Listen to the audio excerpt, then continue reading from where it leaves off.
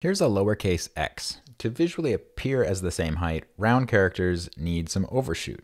The amount needed depends on each particular font, but my question is, should that overshoot match for all letters within a font? To find this out, I opened the sources for name sans in a new project branch, then set guidelines for overshoots and adjusted the drawings for all characters to match. My motivation for this, by the way, is wanting the fonts to render as well as possible across sizes and contexts.